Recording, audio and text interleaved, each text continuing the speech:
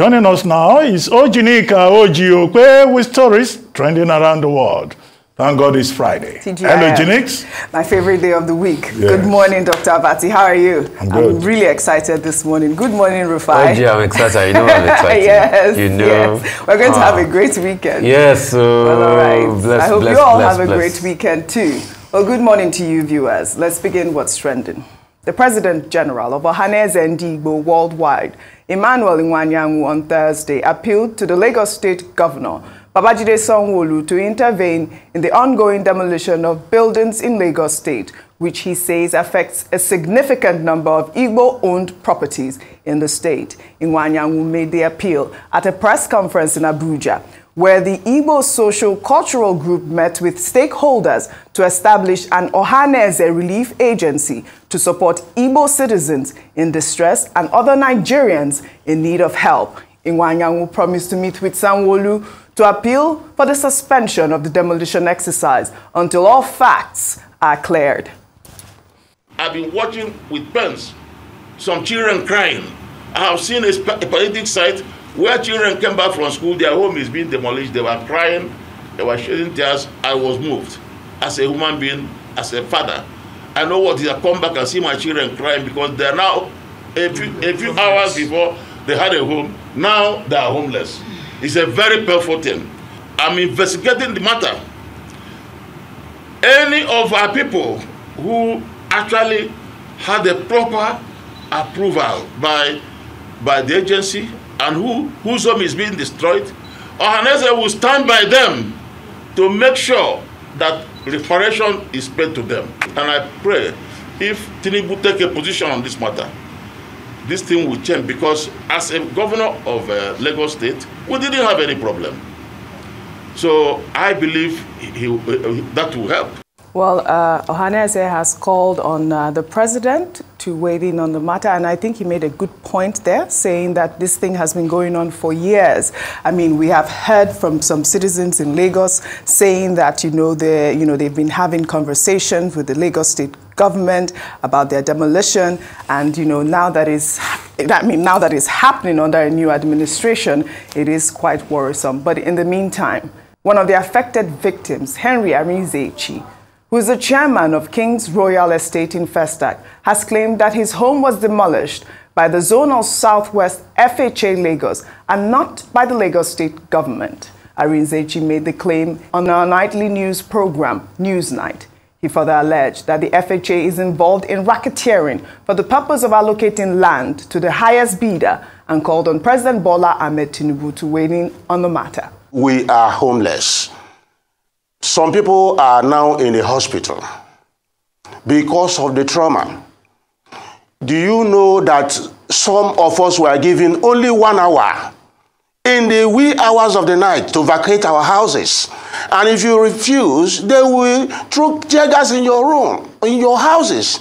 They don't even want to know whether there are newborn babies in that house. My windscreen, the windscreen of my car got broken, and I had a black eye because I asked them, why should they be here by this time? See, I want you to also know that there are another dimension to this matter.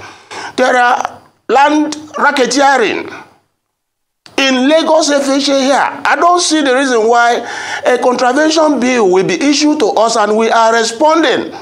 We are paying. As I am talking to you, I have receipt of payments I made. I have contravention issued to us. But the Lagos FHA here turned a deaf ear. They are breaking those houses to give it to other people that may have paid, or people they want to reallot the land to. They are claiming that those people had that allocation donkey years ago. They have never proven that. Arizechi has brought another dimension to Lagos demolition. We've heard from, the Commissioner of Water Resources, Tokunbo Wahab. He's talked about the fact that, those people that built houses built it in contravention of the laws. And, well, however, in the meantime, the presidential candidate of the Labour Party, In the 2023 elections, Peter Obi on Thursday faulted state governments carrying out demolition of buildings. Reacting through a now viral post on X, Obi said the demolition exercise is heaping more hardship on hapless citizens who are already battling with multi-dimensional poverty. The former Anambra State governor added that now is not the time to embark on a demolition spree, given the prevailing economic hardship across the country. His tweet reads in part, "Even if there were some violations, as the governments are claiming, this critical time is not auspicious for such an exercise, knowing the hardship in the land and the consequences it will have on the poor who are struggling to make ends meet with their little resources. The poor in our midst who are putting their meager resources are going through very severe financial stress that should not be multiplied further. In some cases, the properties being demolished are the lifetime savings and retirement abodes of the aged and incapacitated. My appeal, therefore, is for the respective governments involved in this act to consider the hardship in the country and try to put a human face to their action. While we should enforce sensible regulations, all actions of the government must show compassion." I do agree with Peter Obi on this score. Fact that, there is poverty in the land. I believe that, the government should show some compassion. Dr. Abati, I would like for you to weigh in on that gentleman who appeared on our nightly news program yesterday, where he accused the FHA of some sort of racketeering. Well, before now, there was another gentleman whose story was reported, who said that 4 people died. His wife was in hospital. About 3 of his neighbors were already down with a stroke because their houses were demolished. I think this same FHA, housing estate. One thing that the gentleman whose story you reported today has brought is to clarify that it's not the Lagos State government demolishing houses in certain parts of Lagos State. That is the Federal Housing Authority, and that there was an existing contravention bill for which they have been paying. Then those houses were demolished in the dead of the night, with families asked to move within 1 hour, otherwise the houses will be demolished. Now, which then takes us to the point made by Mr. Peter Obi that these things should be done with a human face. Yes. At a time of serious hardship in the country, people cannot even feed themselves. The few who have managed to erect a building, you then go there and just pull it down. And what kind of blood flows in the veins of the man operating that caterpillar, for example? I mean, are these human beings? Okay, because you work for government and you can use government authority, you just go and practically kill other human beings. All those people who have died as a result of their houses being demolished, all those people who have ended up with a heart attack or stroke or are in hospital, I mean, that's putting additional burden on people at a time of great hardship. And that, I think, is the point that Mr. Obi is making, that there should be a human face. Government should be considerate. Even if you are going to demolish, at least make sure that it's an extreme situation that cannot be helped, and perhaps look at the timing. And it was referring generally to all state governments, including the federal government. Now, the point made by Chief Emmanuel Iwuanyanwu is also more or less the same thing. And he is saying that he will approach Governor Sanwo-Olu of Lagos State to ensure, that people's houses are just not pulled down indiscriminately. But he made the point, again, like Mr. Peter Obi, that pulling down people's houses should not be the priority at this time of hardship and austerity and difficulty. And that in any case, if people disobey the law, he understands, and he doesn't believe that many of the affected persons disobey the law, but that he expects people to respect the laws, which is another major point that he has made there. So if you combine the two statements, in enforcing the law, you must also, have a human face, particularly in circumstances like this. He went as far as saying Ohanaeze Ndigbo is going to create a trust fund for Igbos in distress and others too, who may require help.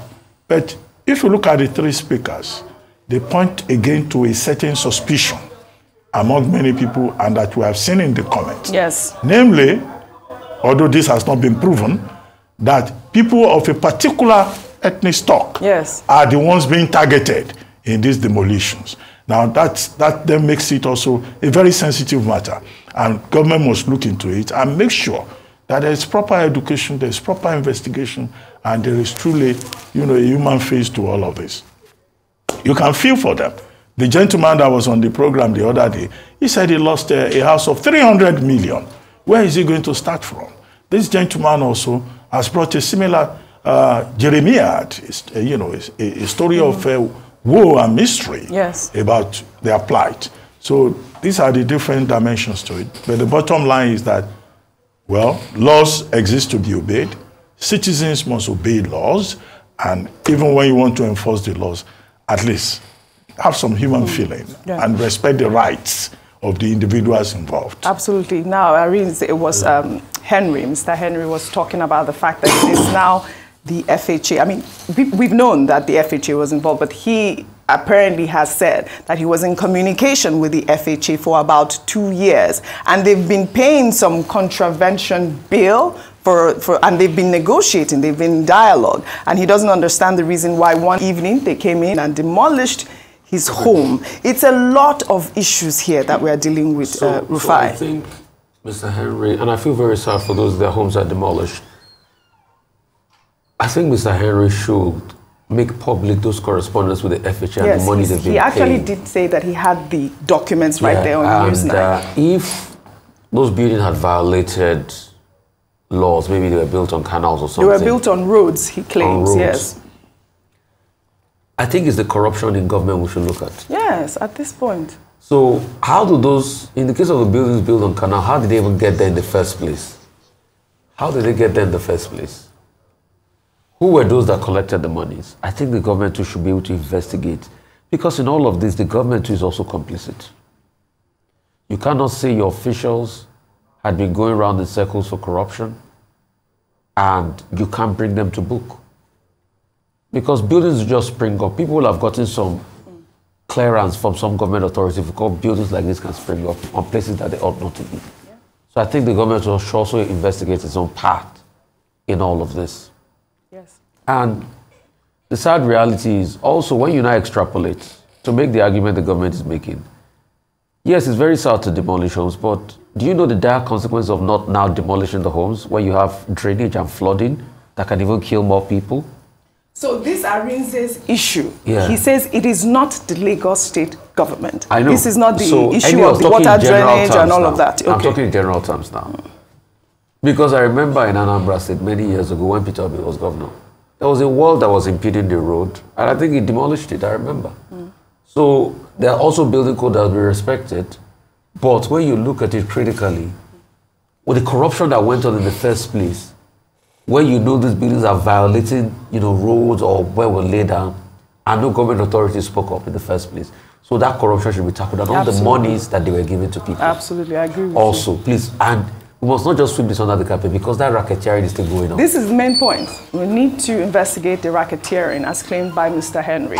Well, in another development, the Minister of the Federal Capital Territory, Nyesom Wike on Thursday, said plans are on the way to spend 15 billion naira for the construction of a new residence for the Vice President, Kashim Shettima. Wike disclosed this when he appeared before a House of Representatives committee to defend the FCT 61.5 billion naira 2023 supplementary budget. Wike told the lawmakers that the construction of a new residence for the Vice President was approved in 2010 by the Federal Executive Council at the cost of 7 billion naira. But that the project was abandoned. The lawmakers questioned the minister on why he plans to spend such an amount on a building or building an edifice for the Vice President. Well, Wike said that it was to give the Vice President a befitting residence. All right. I mean, this is it. This is what we are facing. This is what we are facing. 15 billion naira for the residence of the Vice President. Let me just read something. Back in November, President Bola Ahmed Tinubu had signed, you know, the 2.17 trillion supplementary budget into law. And in that Appropriation Act, the federal government allocated 2.5 billion naira to the renovation of the Aguda house as the vice president's residence. Another 3 billion was earmarked in the 2023 supplementary budget for the renovation of the vice president's residence in Lagos. The government also earmarked 4 billion for the refurbishing of the presidential residential quarters and an additional 4 billion for the construction of an office complex within the state. I mean, Dr. Abati, please, you have been around the government. 15 billion naira, is that what we should be spending? I mean, why is it important to build a new residence, not refurbish, not renovate, build a new residence for the vice president? He does have a place to live. I think we keep making this point again and again, that many of our leaders in positions are not sensitive to the feelings of Nigerians. The way Mr. Wike was reported as stated in the newspapers, I mean, many Nigerians will feel scandalized. Absolutely. Because the point is, the Nigerian government is always telling us to make sacrifices, But we don't see our leaders making enough sacrifice. Look at the National Assembly members in considering the appropriation bill that has now been brought by the president. They are more interested in constituency projects, how palliatives can be handed over to them to execute. So this is part of the problem. And we keep getting the kind of wrong signaling. Now, what is Mr. Wike's explanation when he was defending the supplementary budget? Number one, he said that it was the military that built Aguda House. Aguda House is up to now the official residence of the Vice President of Nigeria. Now, as you pointed out, we have been told that 2.5 billion was earmarked for the renovation of that Aguda House in the 2023 supplementary budget. And that has been passed by the National Assembly. So what happens to that 2.5 billion that has been passed? An additional 2.8 billion to renovate the residence of the Vice President in Lagos. So one would think that, okay, if renovation would help to give the place, to make the place more befitting, you can't argue to that. But Mr. Wike is insisting that the way the Vice President of Nigeria can have a befitting residence is for a brand new edifice to be erected.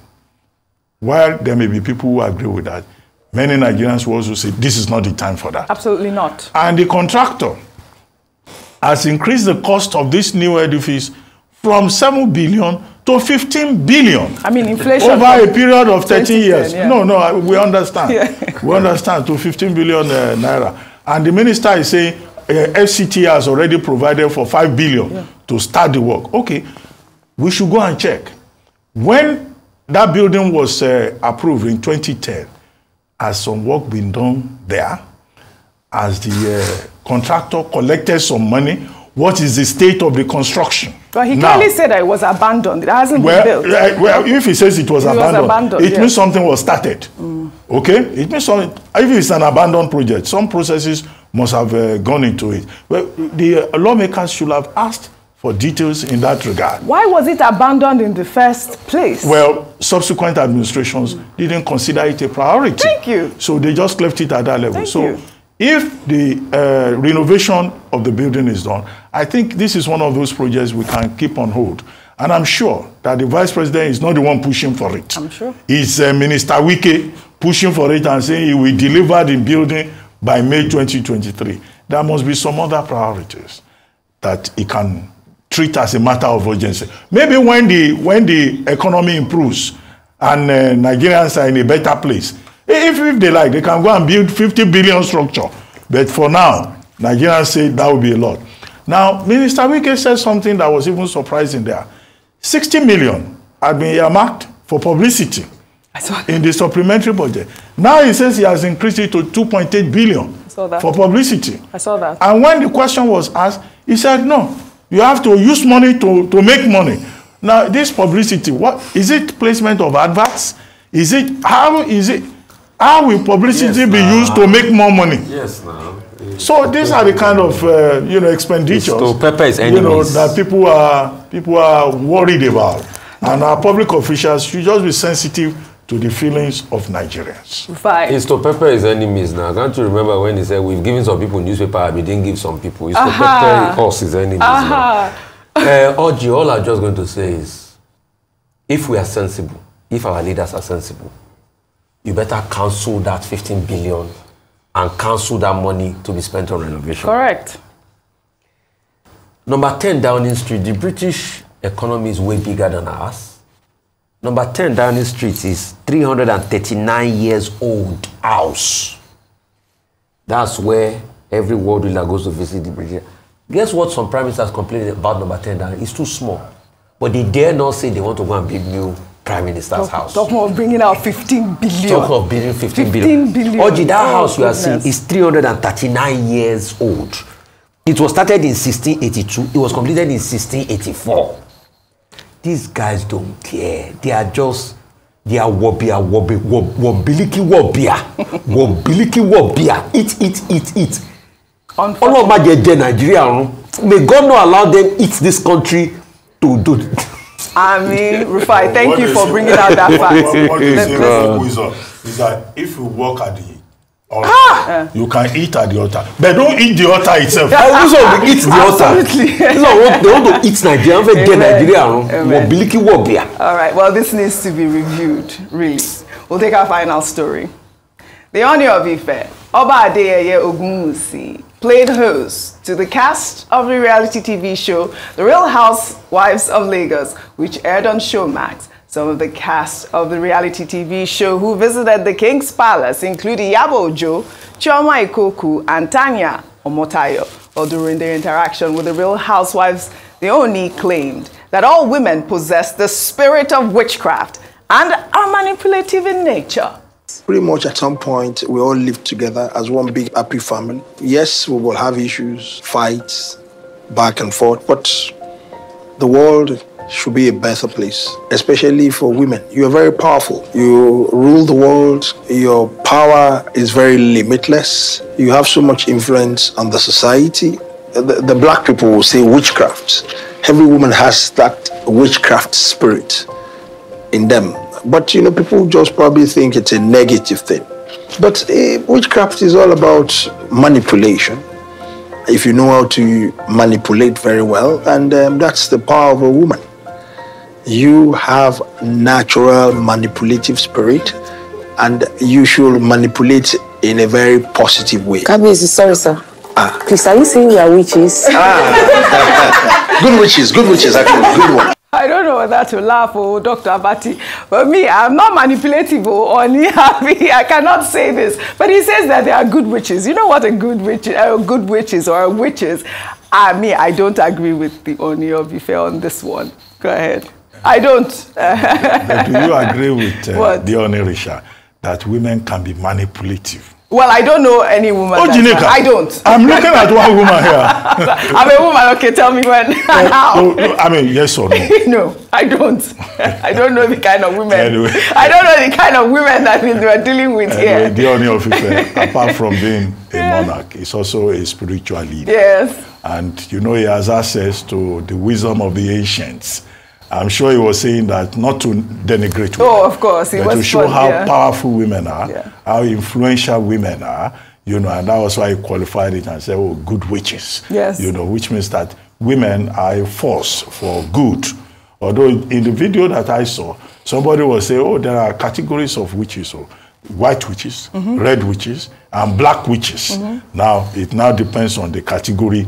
And I thought in the video that I saw, it was Iyabo Ojo that was doing the categorization. Yes. But in any case, the thing about our reality is that there is the metaphysical dimension. Right. Professor Sophie Oluwole, professor of philosophy of the University of Lagos in our days, used to talk about all of this as part of the African cosmology. So the Ooni definitely knows what he's saying. Yeah. But I observed something there. Yeah. This Real Housewives, They dressed to... I mean, that's the whole idea. That's the whole idea. Dressed to impress. They were shining from head to toe as if they were on set. I love it. Well, Dr. Baji, I have to say, what he really was saying was real housewives. Witches possess powers, be it good or bad. I'd like to toe your line of they have the power to influence. I don't know about being manipulative. That's all I have to say today. Yes, Dr. Abati. Well, all right. I'd like to thank you both for your great influential analysis. woman. Absolutely. Powerful woman. Powerful. We do possess that. You're in charge. We are always in charge. Thank you very much. Well, that's all I have for you on What's Trending today. I'll see you all next week.